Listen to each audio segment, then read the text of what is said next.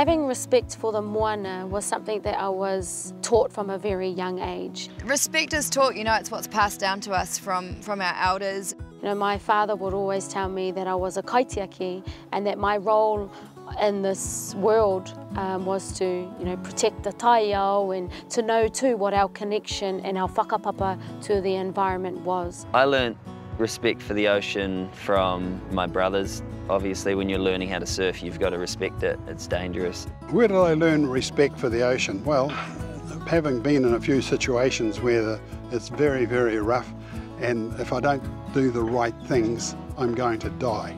Respect for me looks like protecting the mauri of our moana. Having gratitude as well for what the ocean provides for us, like always saying thank you. If we're going to harvest kai, then we must give back to the protection of our moana. If we don't respect the ocean, we're not respecting ourselves. We're becoming quite unconscious. That respect is somewhat lacking or has been lost.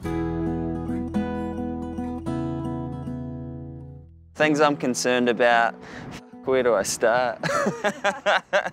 I am concerned that there are only a few of us who are actively working towards the protection of our moana and our waterways.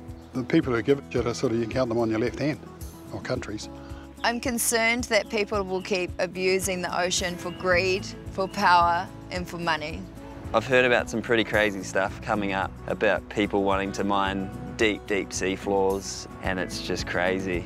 Yeah, that's a strong no from me. We just don't need to go there, you know, we need to learn from our mistakes. I've also seen vast areas of dead coral that was once there in spots that I've dived before that's not there anymore. Fishing on those deep water mounts in the deep ocean, we can't see the damage, but here, around our coast, we can see what those trawlers are doing. It's really disheartening to see that the quality of our moana is continuing to be diminished. I'm super bummed on that. I'm concerned that as Kiwis, we're not going to be known as hunter-gatherers anymore. You know, when I travel the world, everyone's like, oh, you're a Kiwi, you're a hunter, you're a gatherer, and you get all this kai from the sea. I'm concerned that one day we're not going to be able to go out there and get that kai because there'll be no kai there. In England, all the trawlers are all parked up. There's nothing to go and catch.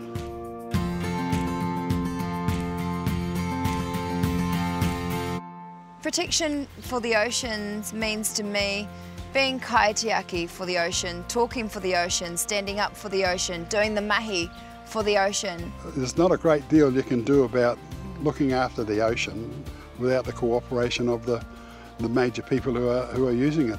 I think Aotearoa can work towards having better protection for our moana. I think we're not moving as fast as we need to. I think we just need to keep pushing the governments and people who make these big decisions. My challenge to the government is take heed of the call of our kaitiaki who are working towards the protection of our moana and having greater regulations in place for the protection of our moana. Everyone just needs to stand up about that, keep talking about it and just keep pushing forward with that message. The mauri of our moana can actually in fact be restored. All it takes is the will of our people. I know that Aotearoa, that when we get together we can achieve all this goodness for our ocean so that it's here for future generations.